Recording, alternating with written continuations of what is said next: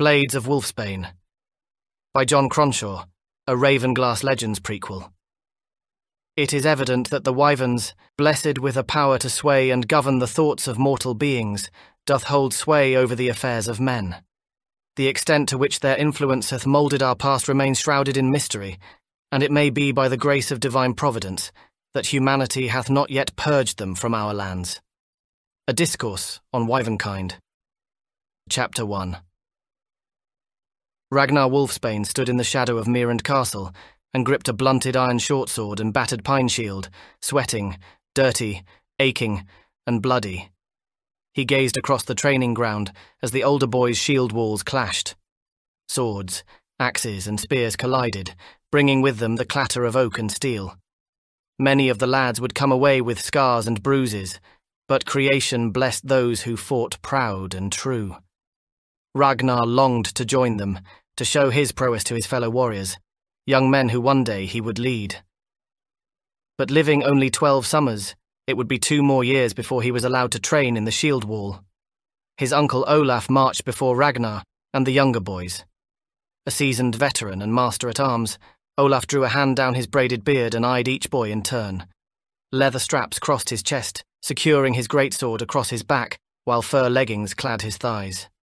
He wore a light tunic, leaving his arms bare to the shoulder as dozens of silver killbands jangled on his forearms. He stopped before Ragnar and glared. "You think you should get special treatment because you're the chief's son?" Ragnar's gaze drifted to the ground. "No, uncle."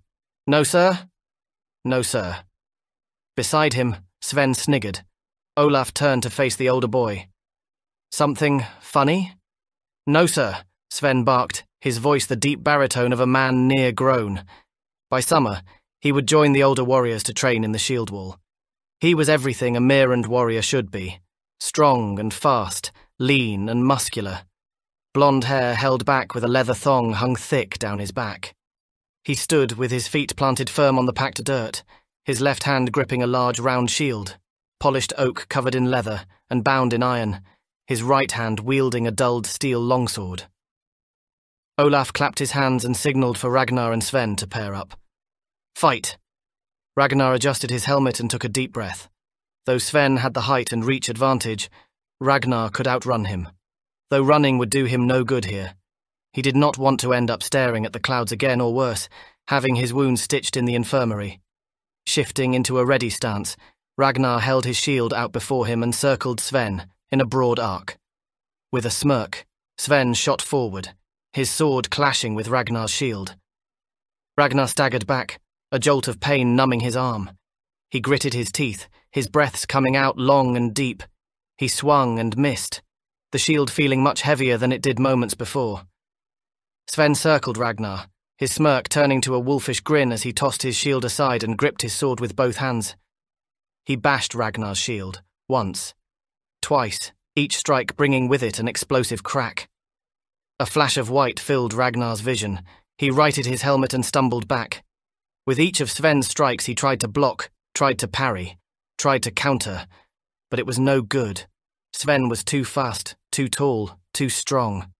He ignored the other boys' laughter, ignored Sven's taunts. If he could get one good hit in, he could return to his bed with his head held high, but the swings were relentless.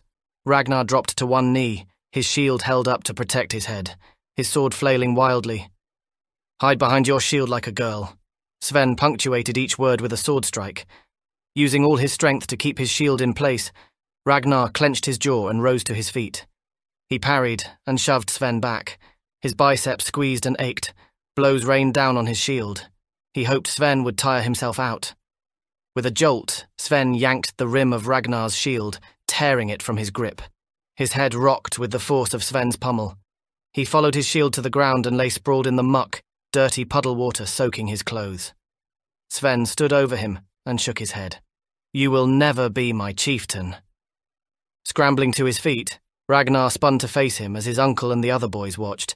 He could act like a child, or act like a man. He held out a hand to Sven. "Good sparring. You're going to make a fine warrior."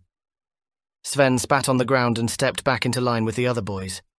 Ragnar picked up his shield and nodded to himself. Sven was bigger and stronger. But one day, his lack of honor would be his undoing. Trying not to show the pain in his shield arm, he fell back into line between his friends Kest and Harold, and stared across the headlands to the Brawn Sea. "Let this be a lesson to you all," Olaf said. "There will always be someone faster or stronger, larger or better trained." He rubbed the gnarled scar running down his left cheek. "But not everyone is born with the heart of a warrior." He shook his head and sniffed. "Now, be off with you." Ragnar let out a breath and strode towards Kest. "Ragnar, you stay." Ragnar turned to his uncle and held in a sigh. "Yes, sir." A group of lads joined Sven's side, slapping his back and sharing jokes Ragnar couldn't make out. "Come, sit." Olaf sat on a log at the edge of the training ground and patted a space to his right. Ragnar sat beside his uncle and rested his elbows on his knees. "What is it?" "When your father and I were your age, we had already mastered the axe and sword, the mace and bow." He turned to Ragnar. "I could have beaten Sven at half your age and not broken a sweat." Ragnar gazed down at his trembling hands. "You could have bested a boy of 14 when you were 6. He glared at Ragnar, then shook his head. "I tell you these things not to belittle you, but to make you realize you will never be a true warrior." His voice hardened. "Go home and become a cook, or tend to the birds or the dogs. Something useful. But don't waste your time thinking you're a warrior, because you're not, and you never will be." "That's not fair." "Yeah?" Olaf rose slowly to his feet, his lip curling. "Well, life's not fair. The sooner you learn that, and stop wasting my time, the better." He waved a hand and marched away from Ragnar, leaving him alone. Ragnar let out a sigh and stared across the waves at the gauzy horizon for a long time. "Ragnar," Kest's voice cut across the empty training ground. A slender lad with a mane of black hair jogged over to Ragnar. He slumped down on the log beside him. "You hurt?" Ragnar tried not to glare at his friend. "What do you think? You know Sven's just a massive arsehole, right?" "True, but he still manages to beat me every time." "Yeah, but one day you'll be his chieftain, and then you can make him clean the kennels, or dance like a chicken, or whatever. Exile him and his family, more like." "Exile's a bit harsh. I mean, yes, he's from a long line of massive arseholes. In fact, they're such massive arseholes, I'm surprised they can walk around without crapping themselves." Ragnar snorted out a laugh. "Just ignore him and be glad you don't have a nose like a raven. And I don't just mean a raven's beak, I'm talking the beak, the body, the feet, the wings, the tail." Ragnar laughed again. "I always thought it looked like someone strapped an axe head to his face." "Rag, I'm serious." Kest met his gaze. "Imagine if you had to live like that. Not only are you a massive arsehole, but you've also got that nose. You'd be pissed off too." "You're right. It'll just be the kennels then. Or even better, have him see to the ravens." He raised a forefinger and grinned. "They'd take one look at that stupid nose of his and see him as one of their own. Sven, chief of ravens. And arseholes." He clapped a hand down on Ragnar's shoulder and got to his feet. "Come on, let's get you cleaned up. Harold said there's a travelling company here from Sishin." He rubbed his hands together. "Some of their women." Ragnar rocked to his feet and headed back to the castle. Chapter 2. Smoke, noise and heat filled the mead hall. Men sat across from each other at long tables, tearing into roasted boar and sharing war stories. Ragnar's father, Ragnar the Elder, sat at the head of the top table, watching over the proceedings with an amused eye. His Ravenglass warhammer hung behind him on the wall, a midnight presence twisting the surrounding light. Ragnar sat to his father's left and sipped ale from a cup. At the next seat, his younger sister, Maya, dropped a few chunks of meat to one of the dogs sniffing around the freshly strewn rushes. Heads turned as the doors flew open, and drummers dressed in fine silks played in time with tall stringed instruments Ragnar could not name.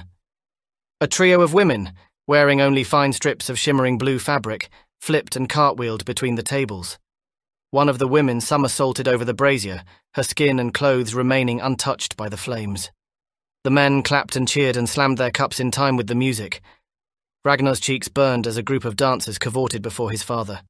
Acrobats performed feats of balance and daring, sometimes 3 of them standing on top of each other. In other corners, scantily clad women danced, their arms and legs as bare as their stomachs. A glance at his father told Ragnar all he needed to know about his feelings for these women. The hunger in his eyes, the way his tongue glided across his lower lip. Maya giggled when a young man plucked a coin from behind her ear. She turned to Ragnar and thrust the glinting silver towards him. "Look, a magic coin." He smiled at her. Amazing. Having survived 10 summers, Maya's looks reminded him of his mother before the blight took her beauty, and then her life. Maya shared the same blonde hair, high cheekbones, and icy blue eyes of all Wolfsbanes. She wore a dove-grey woolen dress, paired with brown boots of soft leather. The family sigil of a wolf's head and spear adorned her chest. A pair of women drew Ragnar's attention. They danced with a short sword and dagger. But this was no dance. This was a display of swordcraft. They moved like eddying water, twirling and spinning, their blades clashing from unpredictable angles. He focused on their movements, the way their bodies seemed at one with the blades, and tried to copy the forms. A hard smack to the back of his head shook his attention from the women. He whirled to meet his father's glare. "Don't mock them, boy." I wasn't. They're amazing." His father narrowed his eyes. "That's not fighting, boy. That's just a pretty dance." "But they're so fast. Wars are fought and won in the shield wall. The mark of a true warrior is his strength. These women are nothing more than dancers. There are no shortcuts to becoming a warrior. It takes hard work and training. Olaf told me what happened today being beaten by Sven. It is embarrassing, boy. You bring shame on the Wolfsbane name." "By losing to someone older and bigger than me?" "By losing at all." His father's booming voice brought silence to the hall. The dancers huddled together and gazed at the floor. "To be chieftain, you need to earn the respect of your warriors." He jabbed a forefinger at Ragnar. "If you are weak, no one will follow you." He jerked a thumb behind him. "Dancing like a woman is no way for a warrior to behave." Ragnar dipped his head. "Yes, father." Ragnar the Elder drained his goblet and eyed his men. "There will be a tournament, a competition to see who is the best among the boys." He turned to his son. "I don't think you should enter. I'd hate for you to embarrass me." Again. Without another word, Ragnar the Elder turned and marched outside, leaving his son to stand before the silent hall, his cheeks burning. Chapter 3. The following day, Ragnar sparred with Kest, the sun beating down on their heads. With Olaf away teaching the shield wall, Ragnar glanced over his shoulder and picked a blunted short sword and foot-long dagger from the rack. Kest shrugged and dropped into a fighting stance, his sword and shield held at the ready. "You know, if Olaf sees you with that, he'll give you a smack around the head." Ragnar tested the sword's balance in his right hand and began to circle his opponent. "He won't be saying that when I take the heads of our enemies." Kest lunged forward, thrusting his sword at Ragnar's chest. Ragnar ducked to the right, swung the sword, and struck Kest's shield. Kest parried Ragnar's dagger and slammed into him, hurling Ragnar to the ground. "See, you need a shield. If you piss around with fancy stuff, I'm just going to knock you down." He pulled Ragnar to his feet. "I just need practice." Kest rolled his eyes. "If you want to end up in the dirt again, be my guest." Ragnar glanced down at the blades and recalled the women using the daggers as their primary weapon, with the sword in their offhand. "Let me try swapping them." "It's not going to help," Kest said, starting to circle. "You can yield now if you want to avoid more embarrassment." "Piss off." Ragnar adjusted his stance and thought of his short sword more as a shield than a weapon. Kest swung first, bringing his sword down in a vertical slash.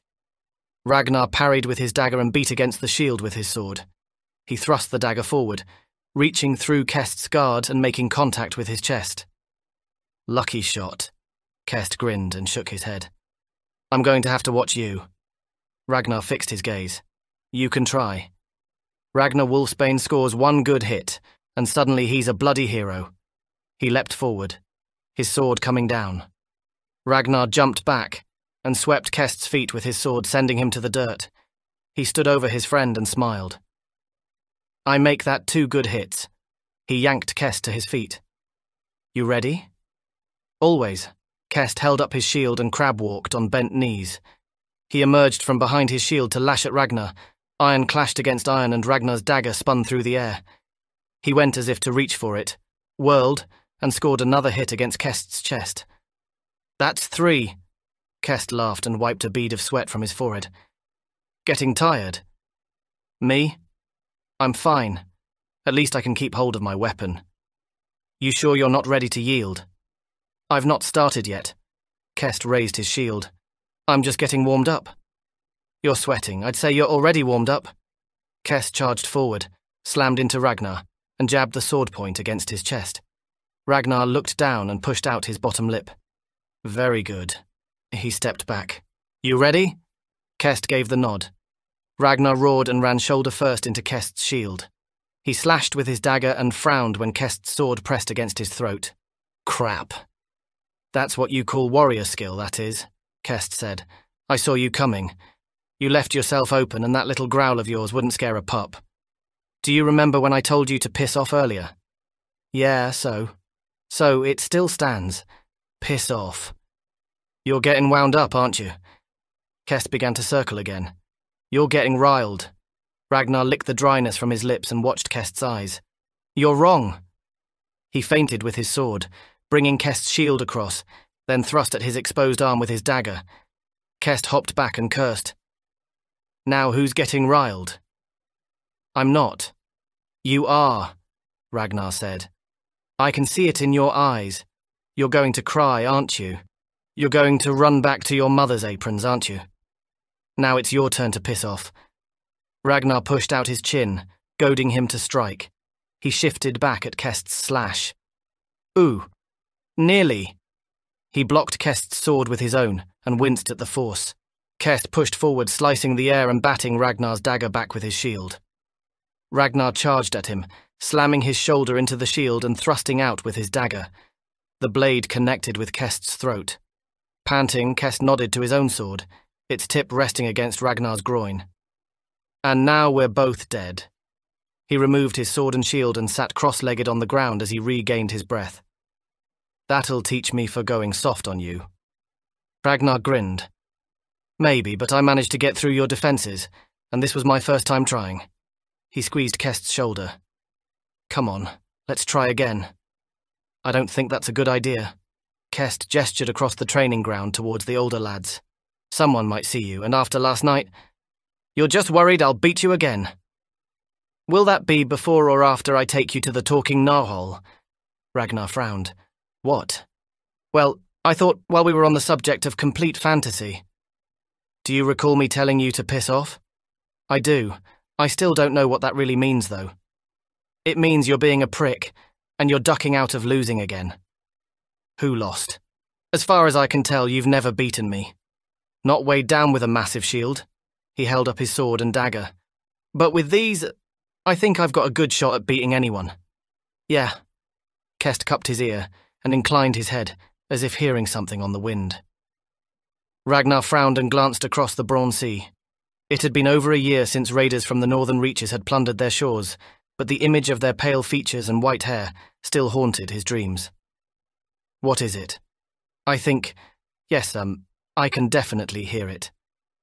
"Hear what?" "It's that talking narwhal. He's saying you're right." "Piss off." "He's saying you've got what it takes to beat me." "Piss off." Kest made a sad face. "And I thought you wanted to spar. Pick up your weapons." Ragnar pointed to the ground. "Get up." "Fine." Kest got to his feet, rolled his shoulders and became armed with his sword and shield. "You really want to do this?" Ragnar nodded. "You know you shouldn't listen to imaginary narwhals, don't you?" Ragnar snorted out a laugh. "Do you ever shut up?" "Not if I can help it." Kest gave Ragnar the nod. "Ah, look," Sven said as he approached. "The chieftain's runt fights like a Siisha dancing girl." Stripped to the waist and streaming sweat, Sven halted between Ragnar and Kest, his sword hanging loosely at his side, his shield held easily in his other hand. "One day, Sven," Ragnar said, his voice warbling between boy and man, "you will kneel before me as your chieftain." He pointed his sword at him. "So, I suggest you start showing respect. I will never kneel before a pathetic boy like you." "Go eat a turd, Ravennose," Kest said. "What did you say?" Sven's eyes widened. "You heard. You're getting in the way of our training." Kest moved to Ragnar's side and readied his sword and shield. So, either eat a turd or piss off. Either works for me. Sven eyed the pair and shook his head before spitting on the ground and marching away. Kest's shoulders relaxed. Didn't I say he's a massive arsehole? Chapter 4. Ragnar lay on his sleeping mat and stared at the ceiling in the darkness. He wrinkled his nose at the lingering odour of feet, sweat, and farts from the other lads. The snoring of two boys at either end of the room grated on his ears. He let out a long sigh and flipped his pillow over, hoping it would help him sleep. He turned towards Kest. You awake? Yeah. How can anyone sleep with Harold snoring? Someone should stuff a rag in his mouth or something. I've been thinking. That's never a good sign. I think I'm going to keep training with the sword and dagger. It just feels right. You know Olaf and your father will never approve. Might be best keeping your head down and getting on with your training like the rest of us. I don't see why I can't do both. Kest sniffed. Same reason you don't see the kennel master working the forge. This is different. Do you really want Maya as chieftain over you? Yeah, right. No one would accept that. Maybe not, but he could always have another son. A bastard? Why not? My father's wrong to rely on one thing. Our enemies expect us to use the shield wall. One day someone is going to come up with a way to beat us and we'll be slain, or taken as slaves. Never going to happen. Kest sat up. The shield wall has always worked and always will.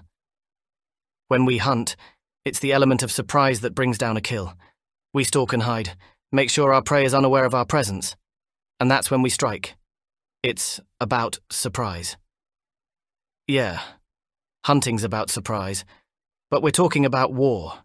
We're talking about protecting Mirand from raiders, not creeping around some reed beds for deer. Ragnar's fists grew tight. But if our enemies expect a shield wall, that's what they will train for. What if they arrived on our shores to face a host of warriors using a bunch of different techniques? Oh, I don't know, they could send a few hundred arrows our way. Ragnar shook his head. If nothing changes, we'll stagnate. And history tells us people who don't change end up gone. Gone? Gone where? Enslaved, annexed, conquered, killed. You ever hear of the Verishi? Kest paused for a long moment. No. They were once a great nation to the east, and now they're not. So?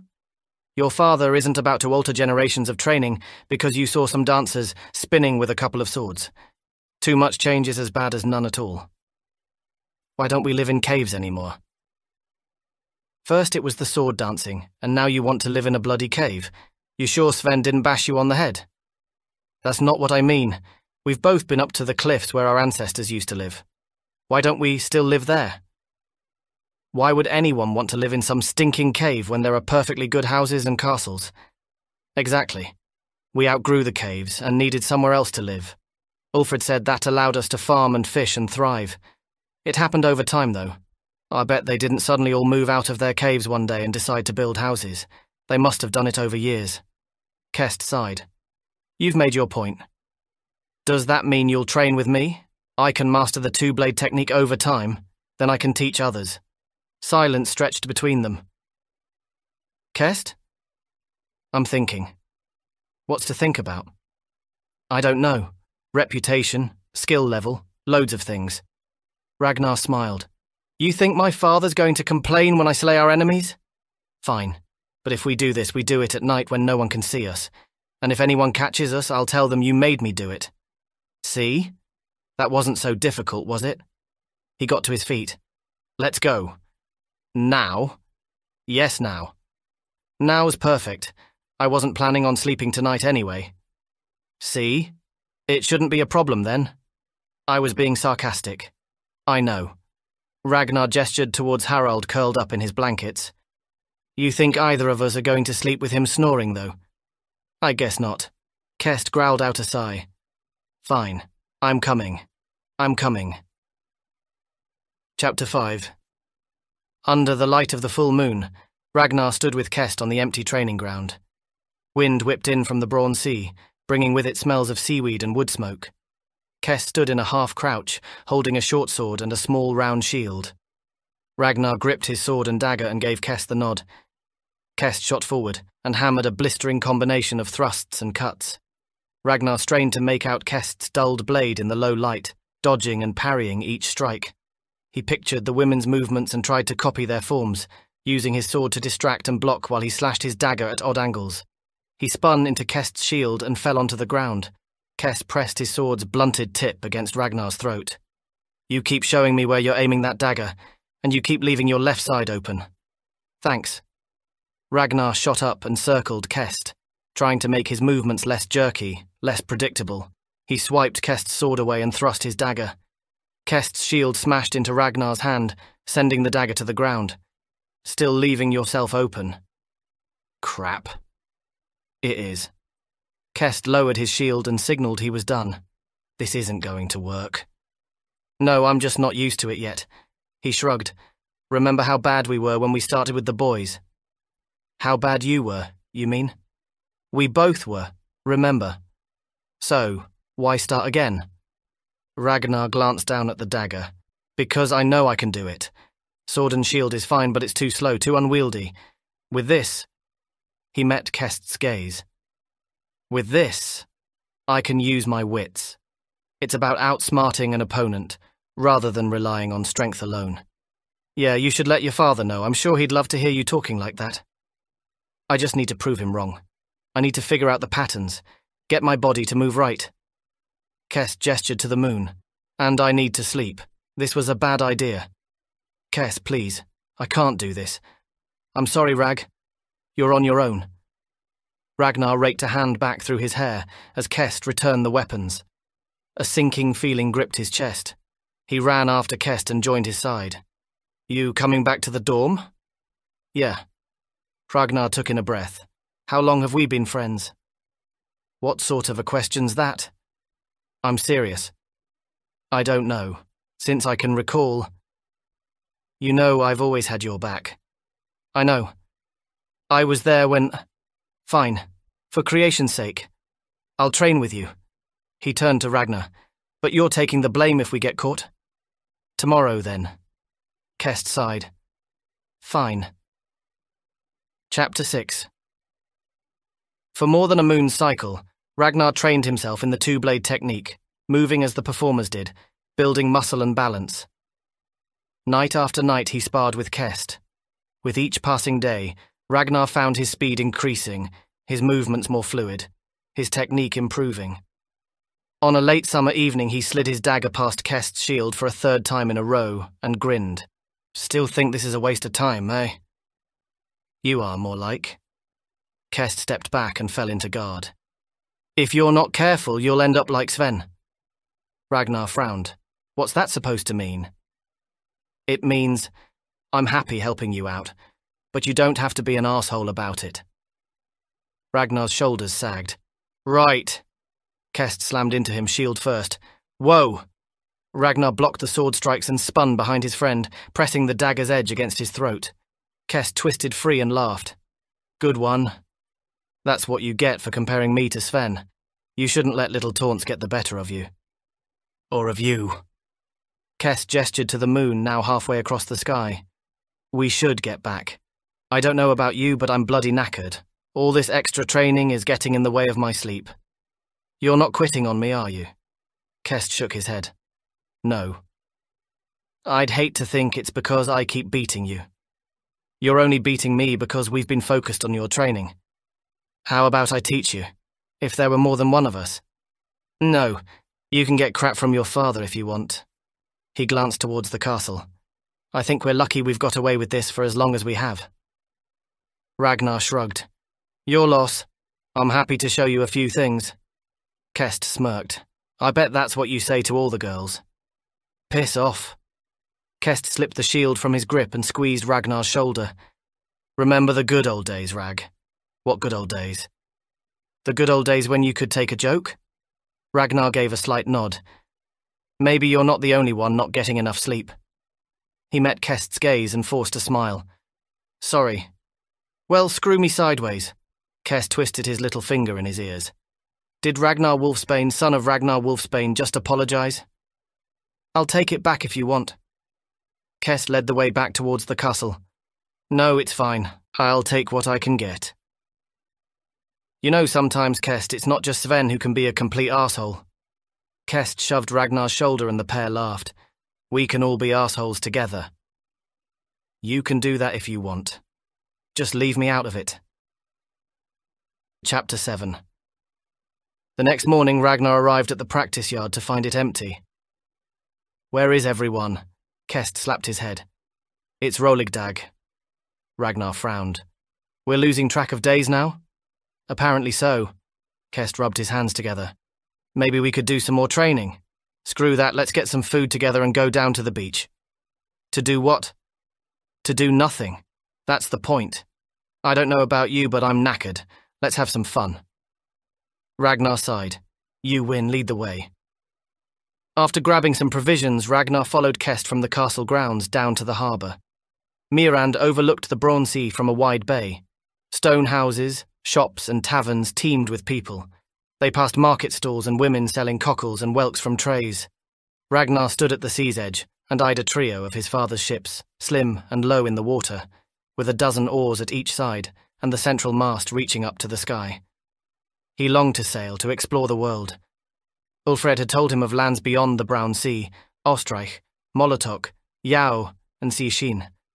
One day, he promised himself, he would see the world, but the furthest he'd ever ventured from home was half a day's walk to hunt boar with a band of his father's men, only to come home empty-handed. He jogged to catch up with Kest and skirted past a group of men stripping a whale. Every part of the animal would be used.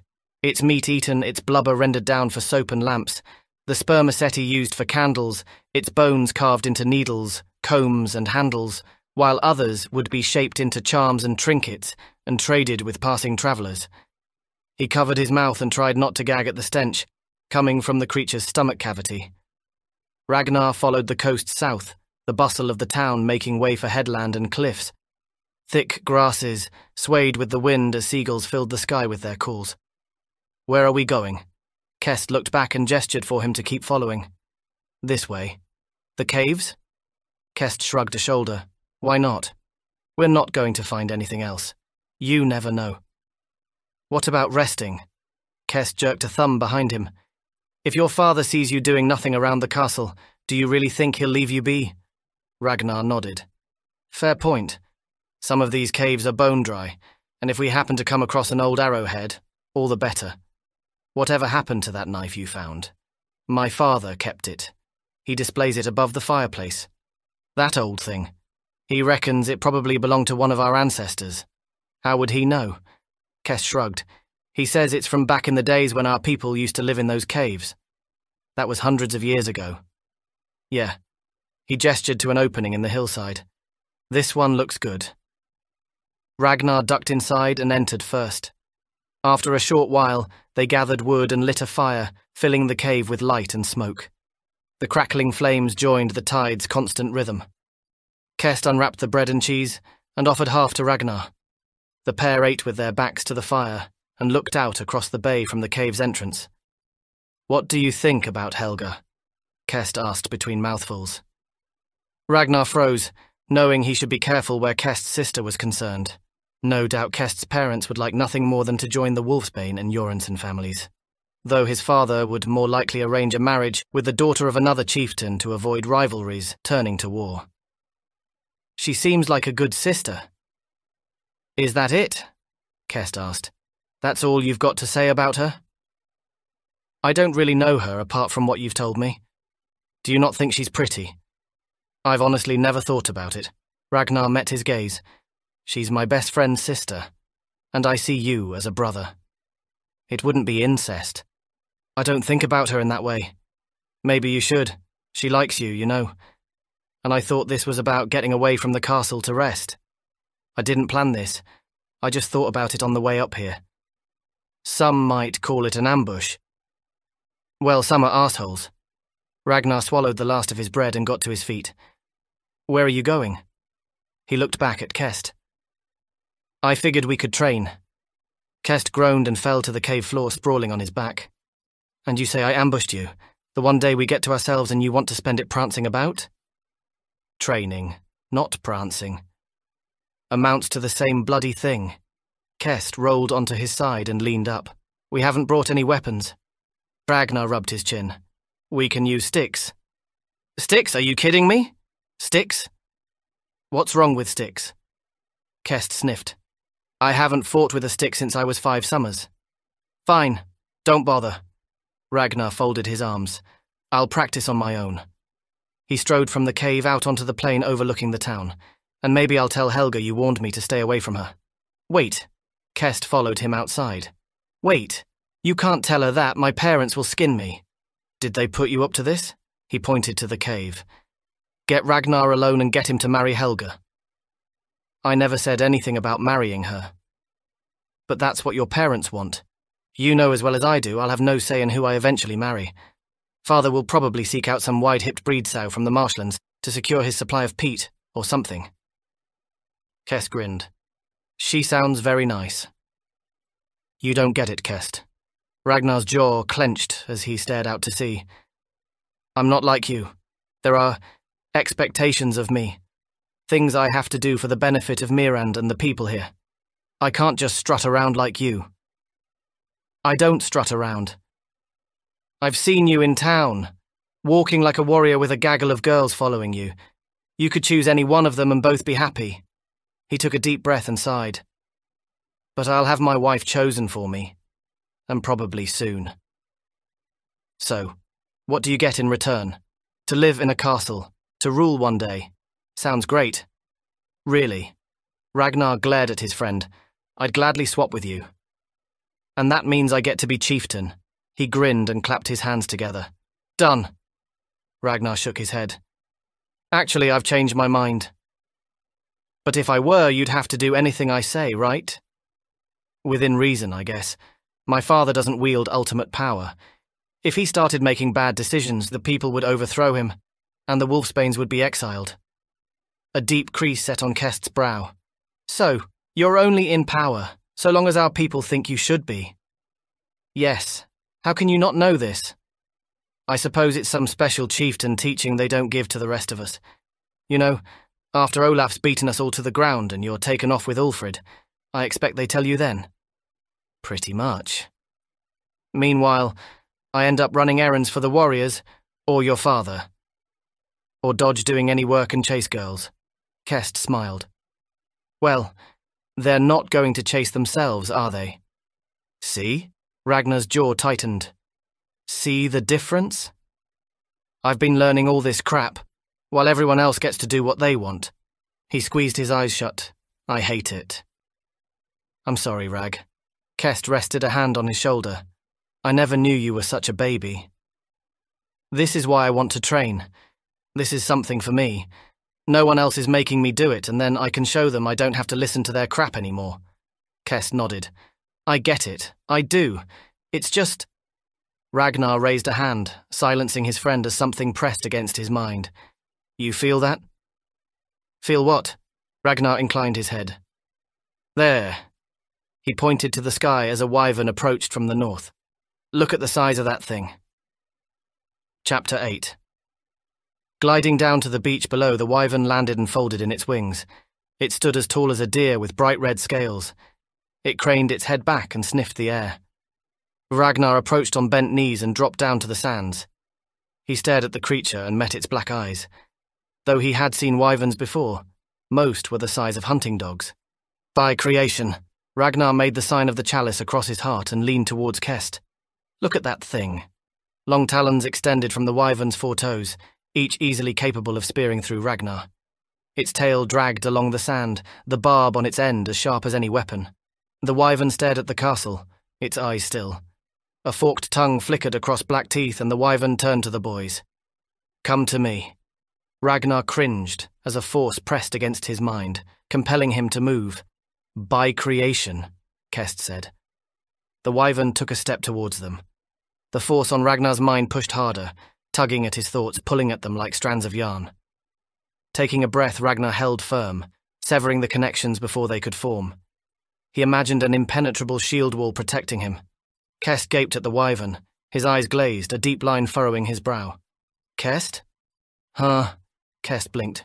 What? You can shield yourself. Kest's words faded as he stared at nothing. Ragnar hefted a rock the size of a babe's head. The wyvern eyed him. "You should put that down." A compulsion to drop the rock flooded Ragnar's thoughts. He gritted his teeth and shook his head. "No." He raised the rock to his shoulder. "What have you done to Kest?" "I have simply convinced him he needs to rest." "Who are you?" "I am no one to concern yourself with. I come only to scout." "Scout? For what?" The wyvern's tail lashed the air. "I have answered your question. Now tell me, who are you?" "Ragnar Wolfsbane, son of Ragnar Wolfsbane, chieftain of Mirand and its surrounds." "Well, Ragnar Wolfsbane, son of Ragnar Wolfsbane. You will forget I was here." The wyvern pressed its influence against Ragnar. "Not likely." Without another word, the wyvern spread its wings wide and rose slowly into the air. Ragnar shielded his eyes from the sun as he watched the creature heading north. With his mind clear, Ragnar cursed himself for not hurling the rock at the wyvern's skull. He turned to his friend. "You all right?" Kest blinked and staggered to his feet, wavering as if drunk. He squinted, sucked in a breath and rubbed the back of his head. Where are we?" His eyes widened. "Wyvern. There was a wyvern." He scanned the horizon. "Bloody huge thing. Where is it?" "It's gone." Ragnar rested a hand on Kest's shoulder. "I should tell my father." "What happened to me?" Kest gazed down at his hands. "Feels as if I've been on the ale all night, and then got into a brawl for good measure." "The wyvern made you sleep." He gestured towards the castle. "Come on, let's get back." Kest stumbled at Ragnar's side as they made their way back along the beach. "What happened?" "I don't know. I could feel it trying to get into my head." "What do you mean?" "Its mind. I stopped it." "How?" "I felt it in there. I imagined a shield wall. I pushed it away." Kest frowned. "I didn't feel anything. I wanted to stove its head in, but I couldn't. It's like it was controlling my will." "That's insane. Tell me what you remember." It was big. I can't." "Do you remember what color it was?" Kest rubbed his temples. "No. Green." "No. It was... Ragnar's fists tightened. "I can't remember either. It's like it's fading from my thoughts." "Big wyvern on the beach." Kest sang the words and Ragnar joined in.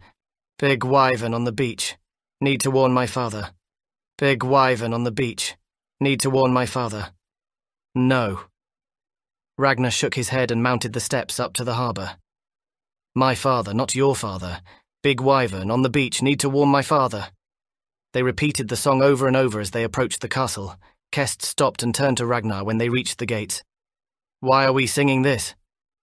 "Big wyvern on the beach. Need to warn my father." Ragnar frowned. "I don't know." "I don't either. We should tell him anyway. Wait, I think, yes." Ragnar nodded to himself. "There was a wyvern, as big as a deer. It spoke to me on the beach." He smiled. "I remember some. We should tell your father." "Yes, we should." The pair entered the castle and followed an errand boy through to the great hall. Ragnar the Elder sat on a high-backed chair at the end of a long table, surrounded by his closest warriors and advisors. Ragnar stood before his father with Kest at his side. "What is it, boy?" Ragnar frowned and met Kest's gaze. "What was it?"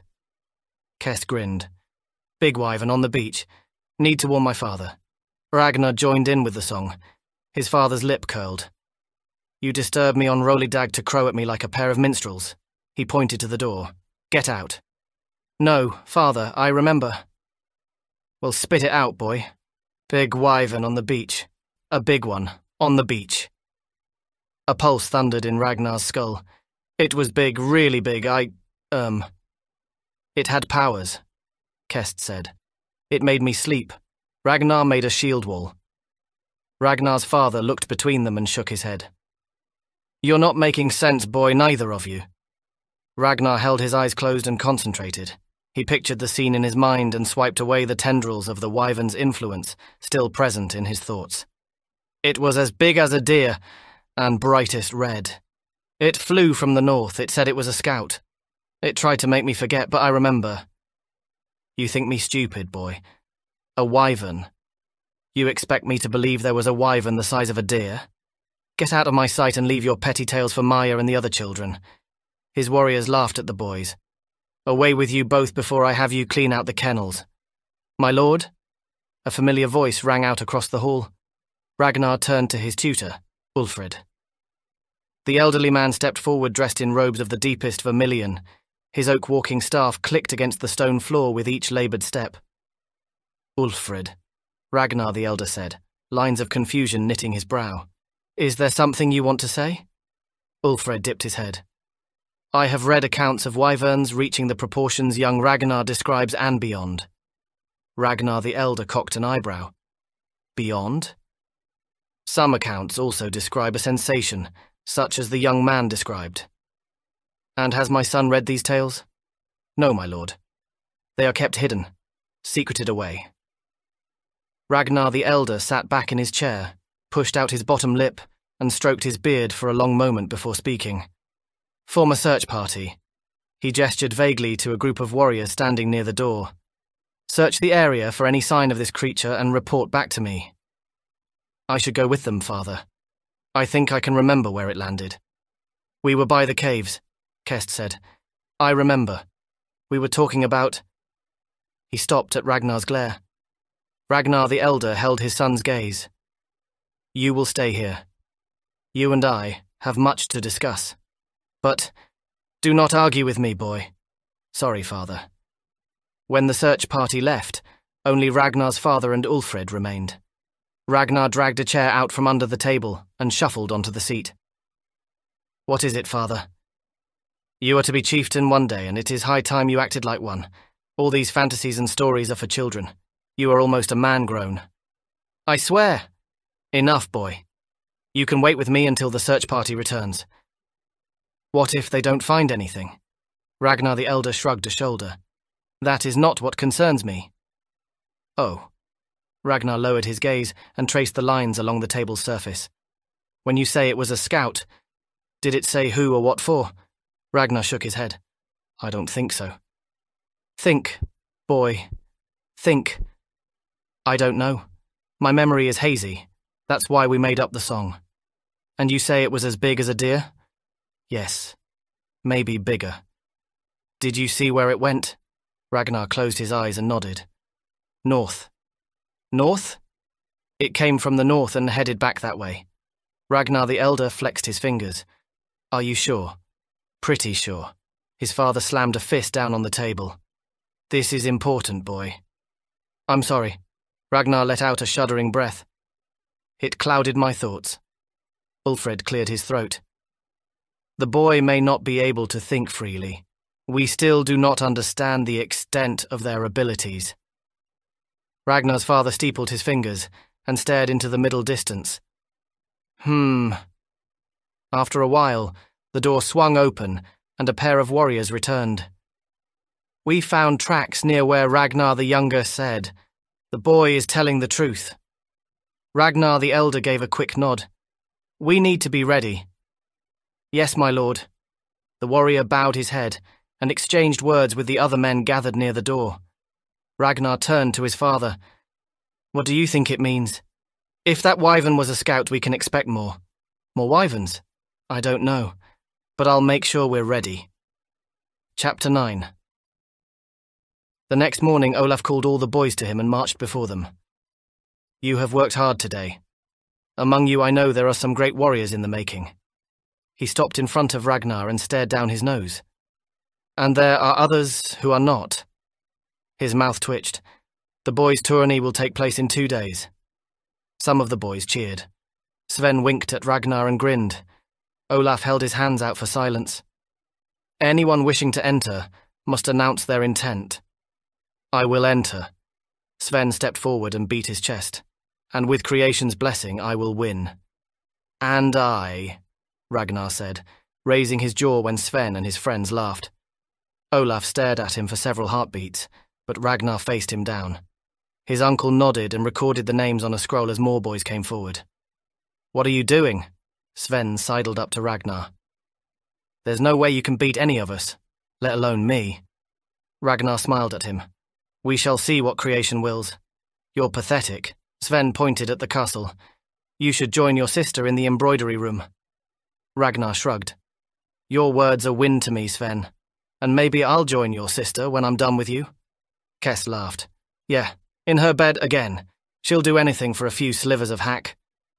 Sven flung himself forward, fists flying. Kest dodged to one side.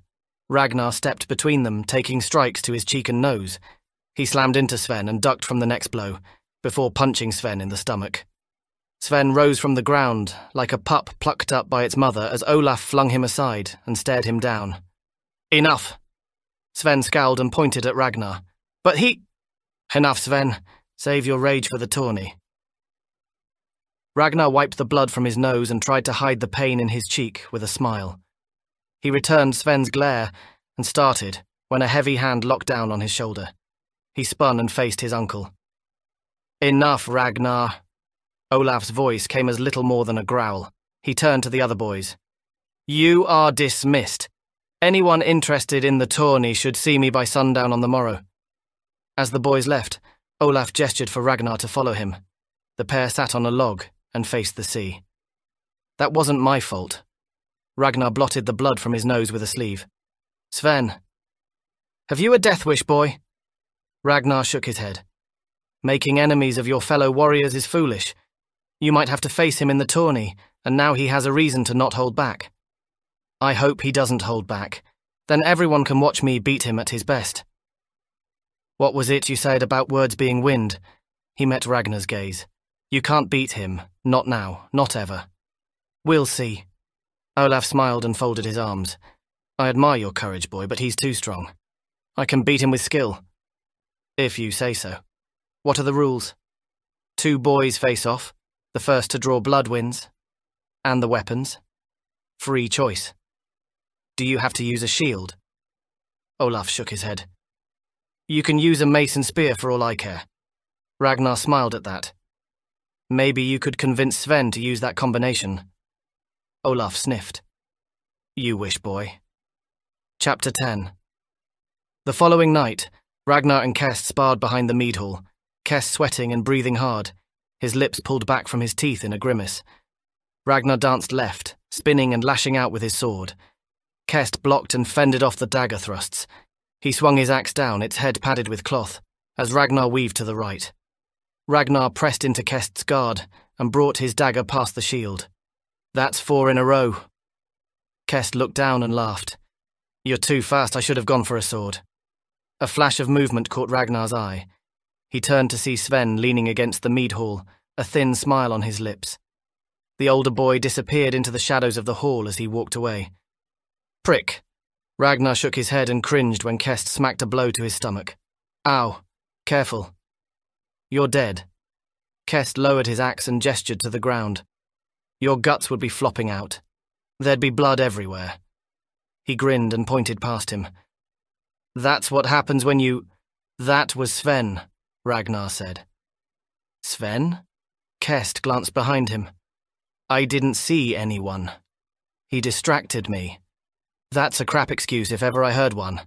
In the eyes of creation, I swear— All right, you don't have to be so bloody formal about it. Ragnar took in a deep breath. Do you think he'll tell my father? I doubt he'd bother telling tales. He'll just figure out a way to hold it over you. Yeah, well, I won't let him. We'll just say he made it up because he's a massive arsehole. If my father asks, I'm not lying. It won't come to that. And if it does, you just use your spinny blade crap at the tourney and make him eat dirt. Ragnar's lip curled. I'll make him eat more than that. We should gather some crap from the kennels. We could give Sven a beard like your father. My father's beard isn't made of dog crap. No, but Sven's could be. You know how much he tries to look like a real warrior. Still got a face as smooth as a baby's arse, though. Ragnar laughed and slid his foot back into stance. You ready to go again? That's what your sister said to me last time I— Piss off. Fine. I'll go. No, we need to train. And we need to sleep. Ragnar rolled his eyes. What's the matter, Kest? Weapons too heavy for you? Yes, And it's the middle of the bloody night. Come on, just a few more rounds. Fine. Kest gestured to the torches glowing on the battlements. What's with all the guards? Ragnar followed Kest's gaze and stepped past the axe swing. That wyvern spooked father. He believed you then? Yeah. Ragnar shoved Kest's shield with a palm and parried the axe. Not that it makes a difference. What happened? He brushed the axe aside and rolled through, getting a strike on Kest's back. A few of the warriors came back and reported tracks on the sand. Kest smiled and jerked his shield forward, smacking Ragnar's right hip. So, what's the problem? Ragnar stopped. He thought I was a liar. He said it was a fantasy, that I was telling stories. He blocked the axe and winced at the shot of pain racing up his sword arm. And then, when the proof arrived, I don't even get so much as an apology. Your father won't show weakness. It's not weak to admit when you've wronged someone. He took in a breath, feinted right, then lunged forward, getting a hit on Kest's chest. He lowered his weapons and sighed. For once, I just wish he could admit that he was wrong. Yeah. Kest raised his shield and began to circle. And then we'll get a visit from that talking narwhal. What is it with you and narwhals? He hit the shield once, twice, and parried the axe. Kest smirked and staggered backward. Narwhals are stupid, they're funny. You wouldn't be saying that if one of those tusks impaled you. I could take on a narwhal. Screw those fishy bastards. Ragnar frowned. I just wish he could be proud of me. What? The narwhal? No, dickhead, my father. He thrust a knee into Kest's shield and scored another hit against his chest. I'm laying my heart out here and you're taking the piss. Kest patted his shield and nodded. Well, someone needs to. Whatever. You've just got to see it from the big old chieftain's perspective. He's a warrior, proud and true. You're weak and unimpressive. Piss off. He ducked past the axe. You really are an asshole sometimes. You've got to stop taking yourself so seriously. Who gives a crap what your father thinks? Everyone. He stepped back. You ready? Kest's shield collided with Ragnar's stomach. He spun into the axe. He dropped to one knee and gasped for breath. Pathetic. Ragnar met Sven's eyes. Ragnar the Elder stood to Sven's right, his arms folded, his mouth set in a grim line. Ice flooded Ragnar's chest. He scrambled to his feet, his breath coming thick and heavy. With a single nod, Ragnar the Elder dismissed Sven before approaching the two boys. Leave, Kest. Kest bolted, dropping his axe and shield in the dust. We have spoken of this, Ragnar's father said in a quiet voice, yet you have chosen to defy me again. But... His father threw a fist into his stomach. Winded and gasping, Ragnar doubled over, retching from the pain. A warrior is always prepared. He thumped down on the back of Ragnar's head, slamming him to the ground. Come, show me your technique. He stepped back, signaling for his son to rise. With gritted teeth, Ragnar forced himself to stand. He rocked on his heels, trying to ignore the throbbing pain in his head and stomach. Show me. You're unarmed. His father narrowed his eyes. I said, show me. Ragnar assessed his father's stance, then threw himself forward, swinging his sword. He spun and thrust his dagger. His father stepped back, allowing the sword to pass by with ease. He punched Ragnar hard in the face, shattering his nose with a sickening crack. Ragnar's vision blurred. His ears rang, his breaths wheezed as blood oozed from his nose. He blinked through tears and tried to steady himself. A sweep to the legs sent him crashing to the ground, his skull bouncing off the bare earth. Opening his eyes, he gazed up at his father looming over him, the will to fight gone. His father grabbed him by the shirt and slammed him against the mead hall. You are not, and will never be a warrior, if you dance around like a whore. He spat on the ground. Men will not respect you or follow you into battle. You can't even defeat me, unarmed as I am. You are a disgrace. He released his grip, and Ragnar's knees buckled, spilling him to the ground. His father turned and walked away. Why do you hate me so? Ragnar the Elder stopped. I'm sorry, father. I'm sorry I'm not Sven. I'm sorry I'm not a cowardly prick who picks on the weak. His father jerked as if struck and returned to squat before his son. You've just given me an excellent idea, boy. If I marry Maya to Sven, he can become the next chieftain. Ragnar shot to his feet. Mother would never have let you do this. Don't drag her into this. Let her lie with creation. Listen to me, boy. You are forbidden to fight like a woman, and you will show me the respect I am due as your father and chieftain. Ragnar coughed and spat blood at his feet. A fist to the jaw sent him back to the ground. He lay for a second, gasping for breath as another barrage of strikes rained down. Darkness claimed him. Chapter 11. Ragnar awoke, his mind groggy, his head aching. How long had he slept? He squinted at the unfamiliar woolen blankets. Where was he? He yawned and winced with the pain along his face and side. He slumped back and stared up at the ceiling, his head throbbing. He reached up to his cheek and prodded swollen bruises. He wanted to moan, to cry out like a child, but he remained silent. There was no way he would give his father the satisfaction. "Ah, Ragnar," a muffled voice came. "You're awake." Ragnar squinted at the healer standing over Ragnar. He wore a leather cloak and wyvern mask, the whites of his eyes just visible. "How long have I been here?" Ragnar's words croaked through parched lips. "Where is everyone? You came in early yesterday morning. Your father said I should keep you here. Everyone has gone to watch the tournament." A sigh whistled through his mask. "But I have to stay here and watch you." Ragnar swung his legs from the bed, feeling the icy bite of stone against his bare feet. "Where are my clothes?" He looked down at his naked body, his chest peppered with scabs and bruises. "Where are you going?" the healer asked. "To the tourney." "You are not healed. You must stay here." "Did my father put you up to this?" "I am a healer. You are injured." Ragnar ignored him and stood, his stomach and back aching, his nose throbbing. He pushed the pain away and searched around for his clothing. "The trunk." The healer gestured along the far wall. "But you are not well enough." Flipping open the lid, Ragnar dragged out his leggings and blood-spattered tunic. He dragged the clothes on and pulled on his boots. "I'll return when I win." Ignoring the healer's protests, Ragnar stepped outside and made his way into the inner bailey. He followed the noise of pipes and drums towards the training grounds. Men and women crowded around the fighting ring. Merchants hawked their wares from many hued carts, while women served ale from behind a long makeshift bar. Children cheered at jugglers and acrobats as the older boys gathered in groups around tents next to the fighting ring.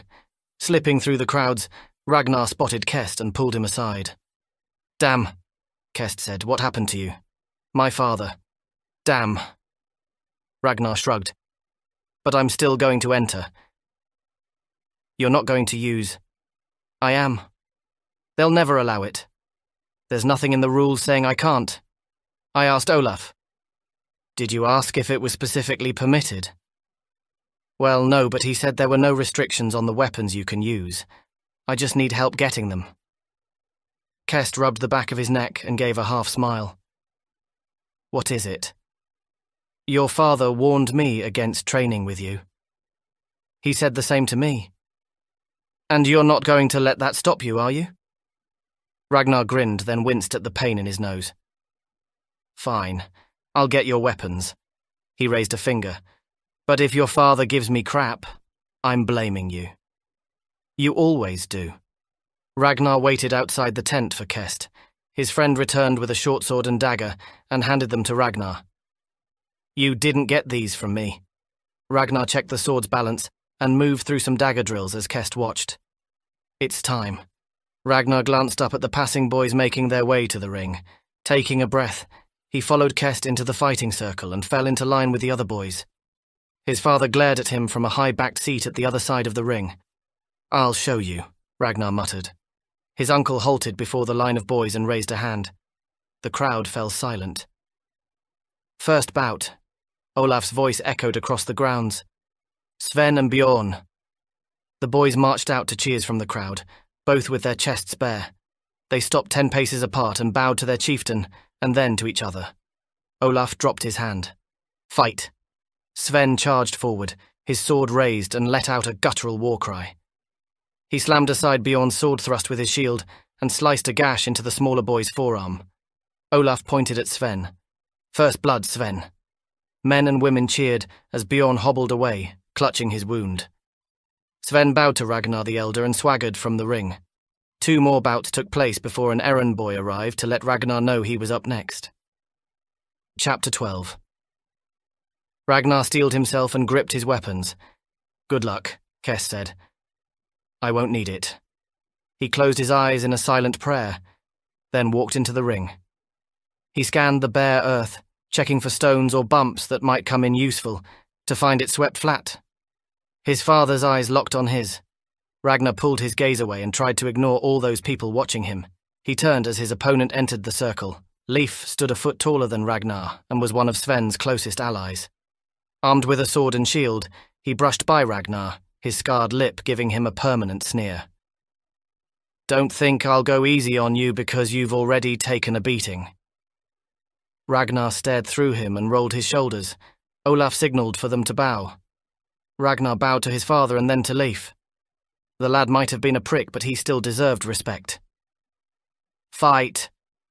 Leif planted his feet into the ground and peered over his round shield. "What are you waiting for?" Ragnar held his sword and dagger and took a wide arc to approach.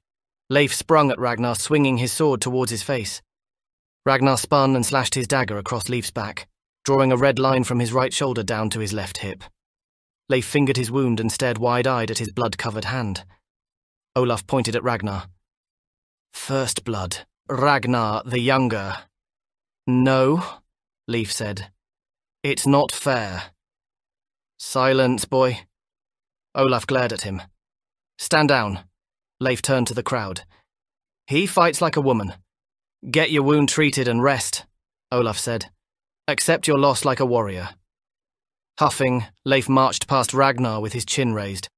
With a sigh, Ragnar returned to the covered area and sat, panting as the pain from his father's beating flared once more. Kest grinned and sat across from Ragnar. "You were fast out there." "I don't have the strength for a drawn-out fight. My father beat it out of me." One of the smaller boys tapped Kest's shoulder. "You're next." Kest nodded and strapped on his shield. "Wish me luck." "You won't need it." Kest cocked an eyebrow. "Don't be an arsehole." "Fine, good luck." Ragnar handed Kest his sword and followed him outside. He stood with the other boys to watch. Olaf raised his hand. Kest and Torsten. Kest stopped in the centre of the ring and bowed to Ragnar the Elder and then to his opponent.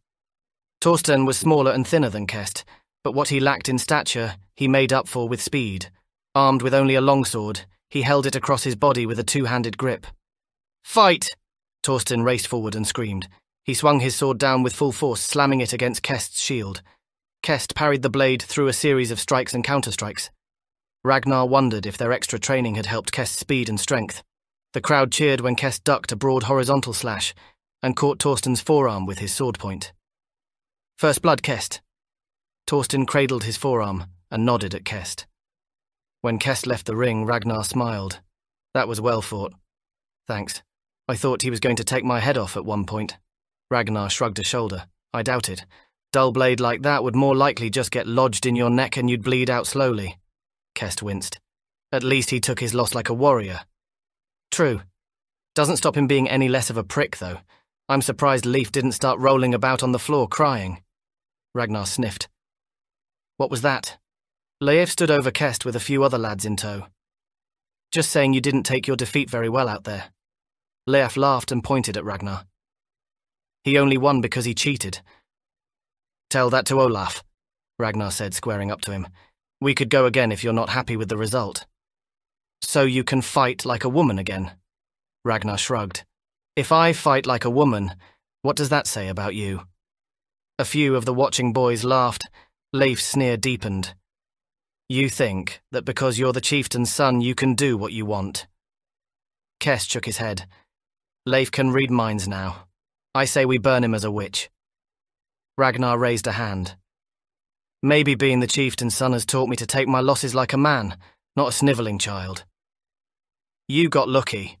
Leif looked him up and down. "And based on the state of you, you won't get much further in this tourney." Ragnar sighed. "Will you please piss off now? I'm missing the next bout." Leif narrowed his eyes and signalled to his friends. "Come on." As Leif stormed off, Kest shook his head and sighed. "What a massive arsehole." "Yep. You think he's related to Sven? Ragnar shook his head. Doesn't have the raven nose? True. Speaking of raven-nosed arseholes. Kest gestured past Ragnar to Sven, with Leif following close behind. Looks like someone's been telling tales.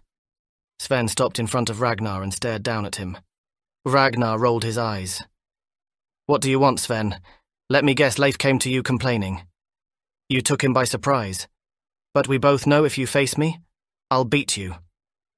We'll see. And when I do, I'm going to make sure you stay down. He smiled at Ragnar. I'm sure your father would approve. Or he might just have you exiled as an example of what happens to raven-nosed pricks, Kest said. Don't waste your breath, Kest. Ragnar raised his chin. After all, there's enough hot air being blown around here already. Silence stretched between them for several heartbeats. I'm done talking, Sven said. Hopefully, we'll meet in the tourney. And if not... He let the words hang and stalked away. Ragnar clenched his fists. I hate him. Call him by his true name. You hate that raven-nosed arsehole. Ragnar grinned. I do. One of the younger lads tapped Ragnar's hip, causing him to start. What? The boy shrunk back from Ragnar's glare. You're up next. Thanks. Kest patted Ragnar's back. If you win this, you're in the final bout. I know. Just imagine it's Sven out there. Imagine smashing that stupid nose of his. Ragnar grinned and picked up his sword and dagger. Will do. Striding out to the ring, Ragnar gave a nod to his opponent. Harald. Large and slow, Harald was often the butt of Sven's jokes, but he was one of the strongest boys Ragnar knew. He stood with a two-headed axe and shield, even dulled. A weapon like that wielded by Harald could break bones with ease. The pair bowed to Ragnar's father, and then to each other. Fight! Harald lumbered forward and swung his axe. Ragnar whirled around him, dodging and weaving, letting the larger boy wear himself out. When Harald began to pant and his swing slowed down, Ragnar darted forward and cut a shallow nick into his chest. First blood, Ragnar the Younger. Harald glanced down at his chest and frowned. Good bout. Ragnar patted his friend's shoulder as they left the ring together. How did you get so fast? Ragnar shrugged. I've been doing extra training. You'll have to give me some pointers. Sure thing. Harald tore his shield from his arm and snatched a cup of ale from a serving girl. Good luck with the next round. Thanks, Harald. With creation's will, I'll win this thing. Harald stopped and smirked. You know Sven's still in, right? I do. But I know I can beat him. Harald squeezed Ragnar's arm. You're good. But you're not that good. Ragnar held his tongue as Harald joined his other friends. He turned his attention to the next bout, Kest versus Sven, and cringed at the quick work Sven made of Kest, leaving his friend with a deep gash on his cheek. Olaf pointed to Sven. First blood, Sven. Though pleased he would not have to face Kest, the idea of fighting Sven sent waves of cold washing over him. He looked up at Kest's approach and forced a smile. You fought well out there. No, I didn't. Kest dropped his shield next to Ragnar and clutched his face. Blood streamed between his fingers. Ouch. You all right? I need to see the healer. He cut me real deep. Ragnar studied the cut. You'll have a mean-looking scar. Kest smiled, then winced. Do you need me to come with you? I'll be fine, you get ready. Smack that raven-nosed prick from me. Ragnar gazed across the arena. I'll try. Chapter 13. Ragnar stared into his father's eyes, the disappointed expression unmistakable. Why could his father not be proud he reached the final two? Perhaps if he fought with a sword and shield, his father would think differently. But then he would not have made it so far in the tournament. He gritted his teeth. He would prove his father wrong. He would make him bury his contempt and give him no choice but to raise his hand and show his pride to the rest of the clan. Creation favoured the victors. He halted before Olaf and turned as Sven strode into the ring. Sven's sword gleamed in the sun. The entire length of the blade honed to a mirror edge on both sides. Ragnar frowned and eyed the blade up and down. Though Olaf awarded victories to the boy who struck first blood, their weapons were blunted, apart from the very tips to ensure no fatal wounds. That wasn't the sword Sven had used in the previous bouts. Sven smirked when he came to a stop across from Ragnar. Sweat glistened on his brow, his features pale. Was he afraid? The pair bowed to Ragnar the Elder and then to each other. "Fight!" The crowd roared as Ragnar circled Sven. Had someone given him the replacement sword? He licked his lips and fixed Sven's gaze. Fear lingered behind those eyes. Sven lashed out with a vicious cut. The blade hissed past as Ragnar barely ducked back. He threw himself forward, aiming a low slash at Sven's legs beneath his shield. Sven blocked with ease, returning a backhand slash of his own. Ragnar led Sven around the outside of the arena, dancing and dodging his blows, trying to frustrate and tire the older boy. His technique split the crowd with some jeering and calling for him to fight like a man, while others mocked Sven for being weak. Ragnar's lungs burned and his arms ached. He forced Sven back behind his shield with a flurry of blows designed to confuse and frighten. Sven took the strikes, giving ground until Ragnar pulled back, gasping for air. Standing in the center of the ring, Ragnar lowered his blade. "Who put you up to it? My father, or uncle?" Sven's eyes widened. Ragnar's stomach lurched as a wave of sickness washed over him. Did his family hate him so much? "This was my idea." Sven spat on the ground and edged forward, his words barely audible over the crowd. "No one put me up to anything. I had this blade honed so I could watch you die in front of everyone." "When?" A crease set on Sven's brow. "When what?" "When would you have had time?" He glanced back at Olaf. Ragnar charged forward. Steel clashed with steel. Beyond tired, Ragnar hacked at Sven like an untrained toddler fighting with a stick for the first time. Sven lowered his shield, deflecting a low cut from Ragnar. But his shield arm trembled when he tried to return to guard position. Ragnar lashed out with all his strength and speed, his dagger's tip glinting in the dying sunlight as it swung for Sven's face. Though Sven pulled back, avoiding the blade, Ragnar's fist connected with his nose. A piercing crack echoed across the ring. Sven staggered back, tears streaming from his eyes. He reached up to his nose, his back stiffening at the sight of blood on his fingers. Ragnar dropped to one knee, breathless, and took in the crowd's chants. "Wolfsbane! Wolfsbane!" The crowd turned silent. Ragnar raised his head and struggled to stand as Olaf held up a hand. "Ragnar the Elder has ruled there was no wound struck. The bout will continue." He dropped his hand and the crowd cheered. "Unless either of you yield?" Ragnar shook his head. Sven cradled his broken nose and took up his sword. "Never!" He hefted his shield and staggered forward. He delivered an overhand smash. Ragnar danced aside and returned a cut with his dagger that Sven parried. Sven bashed Ragnar with his shield once, twice, throwing flashes of white through Ragnar's vision. Ragnar shot back, forcing Sven off balance for a brief heartbeat. Ragnar shifted his stance and led with his sword. Sven parried and brought his own sword down. Ragnar backed off before throwing himself at Sven, smashing through his guard. Sweat dripped into his eyes. Spotting the opening, he whirled and thrust his dagger, driving it into air. Something cold, then searing hot, slid up his left thigh. "First blood to Sven." Ragnar stared at the long cut down his thigh as the crowd surged forward, hoisting Sven up onto their shoulders. But his gaze remained fixed on Ragnar. Chapter 14. With his wound cleaned, Ragnar limped from the infirmary and made his way back to the boys' dormitory to find Kest and a few other boys in animated conversation. "Did you see his face when Ragnar broke that stupid nose of his?" Kest asked. Harold greeted Ragnar with a smile. Kest turned to him. "The almost champion." "Almost." Ragnar let out a sigh. "You was robbed," Harold said. "As far as I can tell, you got first blood, not him." Ragnar nodded. "Sven won. My father was right." "Come on," Kest said, gesturing for Ragnar to sit on the bed. "You came second, that's something to be proud of, and you did it on your own terms." He glanced over to the door before dragging something from beneath his pillow. "I got this from the kitchens." He held up a wineskin. "Well, in that case, who am I to argue?" Ragnar smiled and took a swig before passing it along to Harold. The sweet drink slipped down, warming his stomach and chasing some of the aches away. All too soon, Kest downed the last of the wine and got to his feet. "I suppose we should go to the award ceremony." Ragnar nodded. "I guess." You should still get a prize, Harold said. If you get cake, you really ought to share it.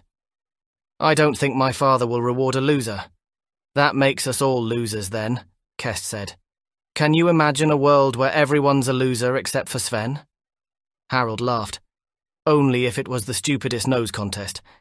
Kest shrugged a shoulder and gestured to the door. See, we should go. We can pretend old Raven Nose is getting a prize for his stupid face.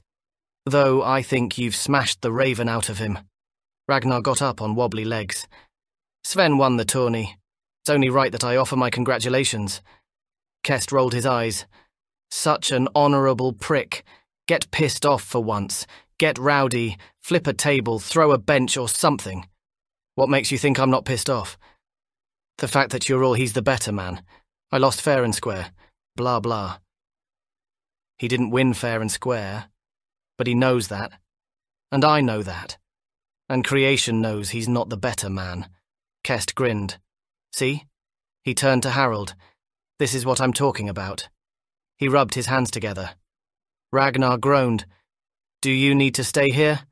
You have a few sips of summer wine, and suddenly you want to start a brawl. I'll be good. You know my father takes things like this very seriously. Kest's smile dropped. I said I'll be good. Ragnar limped towards the door. Let's go then.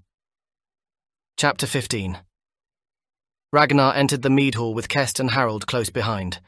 Warriors sat along the central tables on long benches, while the boys, girls, and women sat on smaller tables around the edge of the hall.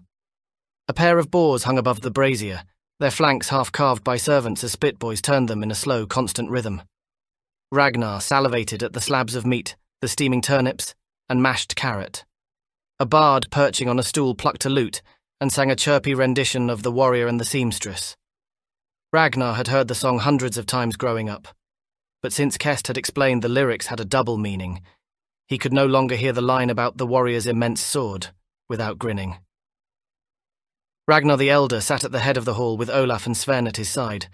The Ravenglass hammer hung on the wall behind him, black and glowing with darkness. Ragnar sat between Olaf and Maia. His sister smiled up at him, a doll clutched in her arms. You were magical today. Ragnar sniffed. I lost. But you looked better. I liked how you danced. It wasn't supposed to be a dance, Maia. Ragnar folded his arms. It was supposed to be a fight, and I lost. I still think you did well. He smiled at her and rubbed her hair. Ragnar the Elder stood and gestured for silence. Friends, his voice reverberated along the walls. Our tables are laden with the fruits of your hard labours. Eat, drink, and be merry. Ragnar accepted a plate of boar and a tankard of ale, swilling the tender meat down with more drink. He found himself staring at Olaf, his mind racing. Had his uncle given Sven the sharpened blade? As the evening wore on, the room grew rowdier, warriors arm-wrestling and spilling food to the floor. The edges of Ragnar's vision blurred with the ale. He slumped into his chair. Friends, Ragnar the Elder stood again. We have feasted and drunk our fill. Now it is time to decorate our champion. Cheers rang out across the hall as men slapped down on the tables with hands and cups. Would Sven and Kest attend me? Making eye contact with Ragnar, Kest shrugged and wended through the crowds to the top table, standing next to Sven. As the boys' new champion, Sven will receive a 50 weight in silver and the winner's wreath to be worn with pride at all occasions. He handed Sven a buckskin pouch as Olaf placed a wreath woven from beech branches over Sven's head. Sven smiled at the cheers and held his head high. Olaf faced Kest. As runner-up, Kest receives a 20 weight in silver, and a hearty congratulations from us all, Ragnar the Elder added, slapping Kest's back. Kest gripped the pouch and glanced at Ragnar, his cheeks turning red. Ragnar knocked back the rest of his ale, his fingers flexing. He closed his eyes, not wanting to challenge his father, but the snub was too much. He took in a breath and frowned at the fuzzy sensation pressing against his mind. For a moment he gazed down at his ale, wondering if someone had slipped a herb into his drink. But he recalled the sensation of the wyvern pressing into his thoughts. He slammed up his mind's shields, severing the connection. What about your son? A warrior on the central table stood and pointed at Ragnar. We all saw what happened. Your son reached the finals. Sven only beat him through blind luck. Ragnar the Elder sneered at the warrior and slammed his cup down on the table. My son fought without honor. The hall fell silent. Battles are fought and won with sword and shield, not with the dancing of whores. He glared at his son. Ragnar does not deserve a prize, and will never be a warrior until he can fight like a man. Ragnar stood and faced his father. With respect, I still defeated the other boys. His father snorted and spat on the ground, his phlegm landing in the sawdust at Ragnar's feet. You defeated no one, boy. Sit down before I make you sit. Ragnar shook his head. Why can't you admit that you're wrong? I won those bouts fair and square. He pointed at Sven. And the only reason I lost is because you rigged the fight. His father struck Ragnar across the cheek, knocking him sideways, bringing fresh blood to his already bruised nose. You dare to speak to me like that in my own hall? His father's eyes bulged, his cheeks turning red. Let this be a lesson to you all, seasoned warriors and boys alike. A long silence stretched as men and women shuffled in their seats. A deep horn blasted from outside. Bells rang throughout Mirand. Raiders! Ragnar the Elder snatched his warhammer down from the wall. Everyone to your positions. Out, out, out! Where should I go, father? Ragnar asked, all his anger forgotten. Take Maia into the castle and hide with the women. I can fight. His father looked as if he'd stepped in something in the kennels. No, you can't. His words came like a punch to the gut. Ragnar wanted to protest, to argue the point, but instead he held his sister's hand and offered her a smile. Come on. Let's go back to the castle. Chapter 16. Stepping into the night, Ragnar ran past the men and boys arming themselves with bows, swords and shields, the air filled with barking orders and tramping feet. He glanced up at the sky as a wyvern's form passed the moon. Was this what the creature had been scouting for? This way. He kept close to the walls with Maia at his side. A group of men raced past carrying shields and spears, heading towards the town. He squinted at the sight of buildings near the harbour glowing with flames, and pulled Maia close to him, as they raced across the courtyard and entered the castle. Passing an armoury, he grabbed a dagger and short sword, and led Maia to his father's chamber, bolting the door behind them. He lit a pair of candles. Why are we in here? Father said you can sleep here tonight. I can't, with all the noise. I know, just hide under the furs. What are we hiding from? Ragnar stepped to the window and peered through the shutters. From the bad men. He wished he could take back the words as soon as they left his mouth. What bad men? Just bad men. But father will deal with them. He turned to her and forced a smile. And I'll never let anyone hurt you. He gazed over Mirand town, helpless as flames engulfed a dozen or so waterfront buildings. Warriors fought back the raiders while women drew buckets from the sea, passing them along to extinguish the fires. Ragnar wanted to join the fray, to prove himself a warrior, but he had to stay with his sister. He wondered how Kest fared. Would he and the others earn their first kill bans, while he cowered with his sister behind castle walls? He could just make out the dark outline of two large ships at anchor in the harbour, as smaller boats transported his people from the shore, no doubt as slaves. Closer to the castle, men formed a shield wall across streets to bar the raiders' advance. Archers peppered the attackers with arrows, their flaming tips arcing through the night. What choice was slaughter or slavery? His fingers gripped the weapons, useless in his hands. His friends and warriors were out there, and all he could do was watch. Maybe his father had it right. Maybe he was pathetic. Something tugged at his sleeve. He spun and stopped as Maia stared up at him with teary eyes, her lips trembling. It'll be fine. He sheathed his dagger and wrapped an arm around her. We'll be fine. What about father? He's down there right now, stopping the bad men from coming here. Will he win? Ragnar stroked her hair. He's a warrior, proud and true. Nothing will defeat him, he'll live. That's what they said about Mum, but she died. Finding nothing to say, Ragnar held his sister close. I'll be here for you, no matter what. Chapter 17. Warriors clashed with raiders in the courtyard below, the castle walls echoing with screams and grunts. Townsfolk retreated inside the outer bailey, huddling together with a ring of men surrounding them, defending them with anything they could lay their hands on: pitchforks, kitchen knives, forge hammers, and wooden axes. Ragnar the Elder swung his warhammer while Olaf fought at his side with a sword and shield. The hammer struck a raider's skull, smashing it to pulp in the torchlight. Ragnar glanced back at his sister hiding beneath the furs, glad she could not see this side of her father, the warrior, the killer. Ulfred had more than once taught him the significance of the Wolfsbane hammer, the symbol of the chieftain's power forged in blood and fire, from the purest Ravenglass. Worth more than gold and jewels, the hammer was as much a sign of the Wolfsbane family as the wolf and spear standard. It was as much his birthright as the lands and the protection of its people, or at least, he hoped it was. His uncle's blade moved with a blur, gliding through the throat of a raider, while driving a second back with his shield, and into a swinging hammer, smashing a skull as if it were no more than an egg. Olaf's shield seemed to act on its own, blocking strikes intended for both him and his brother. Shouts and cries sounded from the corridor. Had the raiders breached the castle? "Keep hidden, Maya." He leaned towards the chamber door and picked up footfalls and unfamiliar voices, the ring of steel on stone. "For Wolfsbane!" Ragnar started at the voice just outside his door, recognizing a member of his father's household guard. A deep groan resonated along the corridor. Something heavy bashed against the door, forcing Ragnar back. He turned to his sister, his heart racing, his hands shaking. He pointed to his father's trunk. "Hide in there." Maya shook her head. "Fine. At least get under the bed then. And don't say a word." She crawled from beneath the furs and rolled under the bed. "Stay there." Ragnar readied his sword and dagger. "No matter what happens, stay there."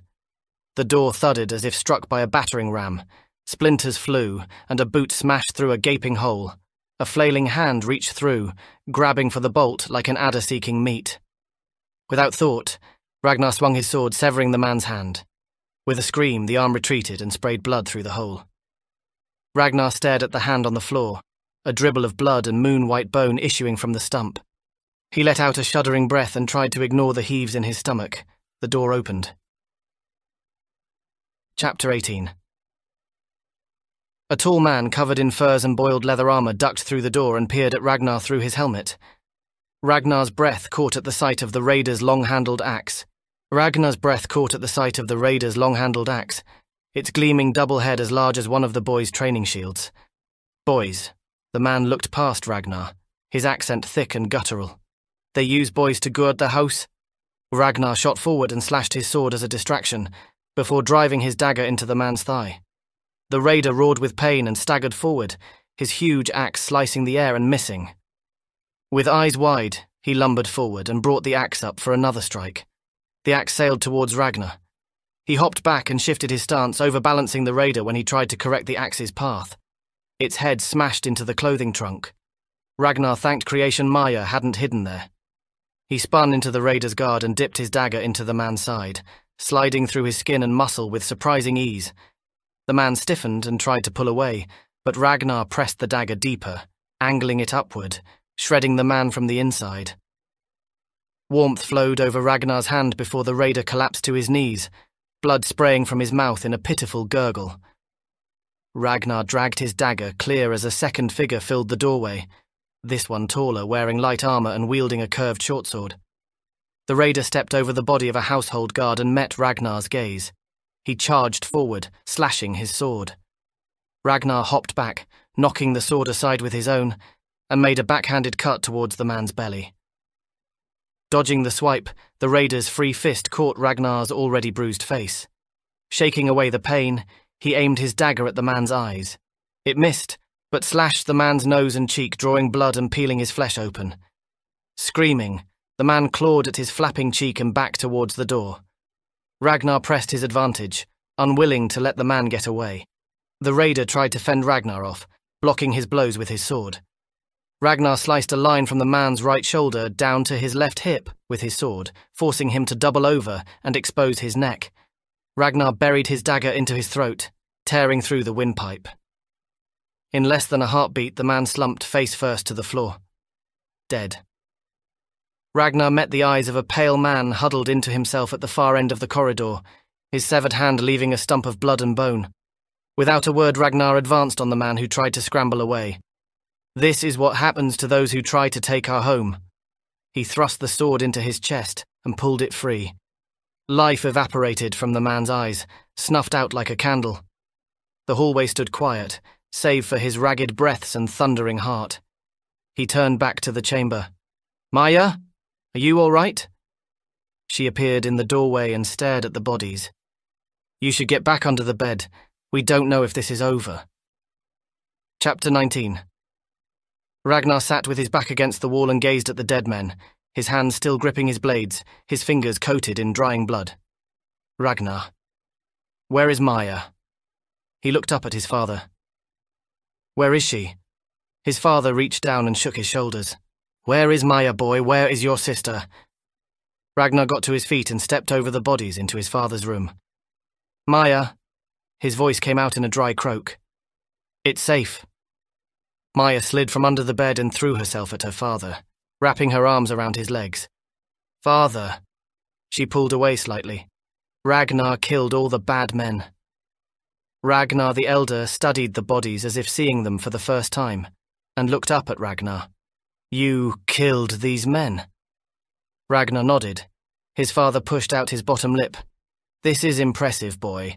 Maybe you are a warrior, after all." He embraced Ragnar in a tight hug and slapped his back.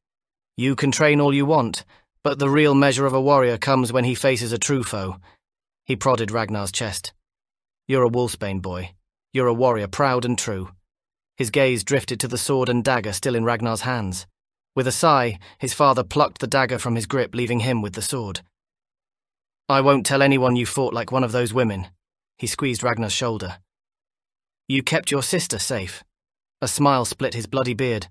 "I'm proud of you, son." Ragnar licked his lips. "Thank you." "My lord," a guard called from the hallway. Ragnar followed his father along the corridor and stopped by a door. "One of them is in there," the guard said. "Maybe we can question him." Ragnar the Elder nodded and gestured for his son to open the door. With a nod, Ragnar turned the handle and held his sword ready. "It's over. Your raid has failed. Come out." His father narrowed his eyes. "Show yourself." The hanging drapes shifted, but no one emerged. Ragnar reached inside and dragged the sheets down, revealing a young man cowering in the corner. "Sven?" Sven crawled out on his knees and reached up to Ragnar the Elder. "Please, forgive me, my lord, there were too many of them." "My son killed 3 alone. And you cowered in a cupboard? What would have happened if they had killed Ragnar and taken my daughter?" He ran a hand down his beard, his lip curling. "I should kill you where you stand." He turned to face his guards. "Take him from my sight. I want him gone from Mirand by sunrise." "No!" 2 guards twisted Sven's arms behind him and dragged him away. Ragnar sagged with exhaustion as the fight seemed to evaporate from his bones. "What should I do?" "Go back to your room." His father raised his chin. "I will clean up here." Ragnar made a quick bow. "Thank you, father." "Thank you, son." Chapter 20. "You're alive, then?" Ragnar flopped onto his bed and rolled his eyes at Kest. "Yeah." "You hear about Sven?" "Yeah. I was the one who found him." Kest laughed. "Always said he was a massive arsehole. Didn't have him figured for a coward." Ragnar let out a long yawn. "Your family all right, though?" "Yeah. We were lucky. It's going to take a while to rebuild." Kest let out a sigh and rolled onto his side. "I can't believe you killed 3 of them." "What else could I do?" Kest snorted. "You could hide in a cupboard and hope no one finds you." Ragnar laughed. "I'll have to try that next time. But for now, I need to sleep." "Night, Rag. I'm glad you didn't die." "Thanks. You too." Chapter 21. Seated between his father and uncle in the mead hall, Ragnar opened his eyes when Ulfred read the final names of the dead. So many brave men and women returned to creation. Ragnar the Elder got to his feet when Ulfred sat. "We have paid a great price, but we live. Those who have lost houses will have homes in these walls until we can rebuild." He gestured for Ragnar to stand. "My son cut his teeth as a warrior." He pulled Ragnar close to him and placed a hand around his shoulder. "My son and your future chieftain made his first kill." Cheers erupted through the hall. Ragnar's father waved them silent. And his second. And his third. The cheers rose again, and Ragnar could not help smiling. He killed 3 men, 3 warriors set on taking Maia. He protected his sister. He protected his home. And he protected us all. He faced Olaf. Do you have them? Yes, brother. Olaf stood before Ragnar and slipped 3 silver bands, no thicker than twine, up onto Ragnar's left forearm. These bands represent your kills. They represent your prowess as a warrior. He clapped a hand down on Ragnar's shoulder, his own kill bands jangling. I always knew you had it in you, boy. He leaned forward, his voice dropping to a whisper. Just don't let it go to your head. He smiled and stepped back. Thank you, uncle. Ragnar returned to his seat as his father handed out more bands to the other warriors. Ragnar smiled to himself. Finally, his father was proud. The end. Thanks for listening. Subscribe now so you don't miss out on future stories. To find out more about Jon Cronshaw and claim your free start